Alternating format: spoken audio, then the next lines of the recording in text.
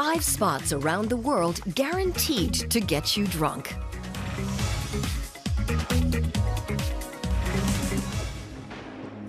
A French city complete with an idyllic medieval historic district. The buildings share a dark, smoky color, and that's because of the vapor exuded from barrels containing the world's most famous brandy. Locals call it the elixir of angels. Number 5 on our list, cognac in Western France.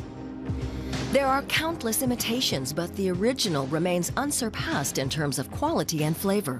97% of cognac's production is sold abroad.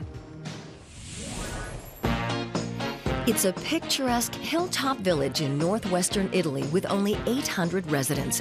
But the name alone tantalizes the taste buds of wine lovers the world over. Number 4, Barolo, both the village and the wine. For centuries, it was the favored dinner drink of Italian royalty, giving rise to its aptly named slogan, the wine of kings and the king of wines.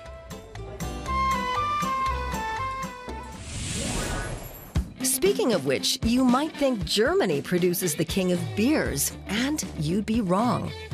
That refreshing golden liquid we call Pilsner was first brewed in the town it's named for, Pilsen in the Czech Republic.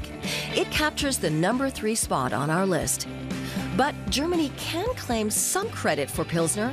It was first brewed by a Bavarian beer maker. And further south, we have the birthplace of another of the world's great beers, Budweiser.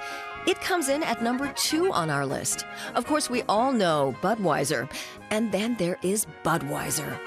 One is a global American brand, the other is simply the best beer on the planet. And if you can't get the original, you'll just have to grin and beer it. This village in southern France was once a papal summer residence, and many a wine connoisseur believe it's the reason God invented France in the first place.